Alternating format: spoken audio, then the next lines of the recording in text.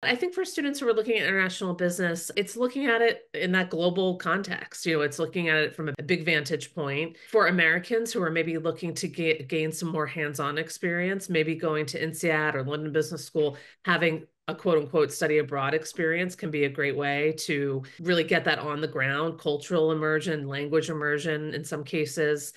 Maybe for some international students coming from outside of the US, coming to Wharton Lauder or Columbia Business School or any of the US schools is a great way to get that US or North America focus. So getting that on the ground experience, I think is really invaluable. For me, working at, Lauder and at INSEAD, it's funny, the students are so similar in terms of what their profile, of course, the languages, things like that, and their objectives. And I think they all look at business very much through a global lens, so for example, in approaching applications and things of that nature, of course, you want to keep that global outlook, why you want to apply to an international program, why are those things important to you, and really, really dive deep into that and make that, expand on why that is and not just take it for granted that it's something the, admissions committee or the admissions officer looking at your application would understand.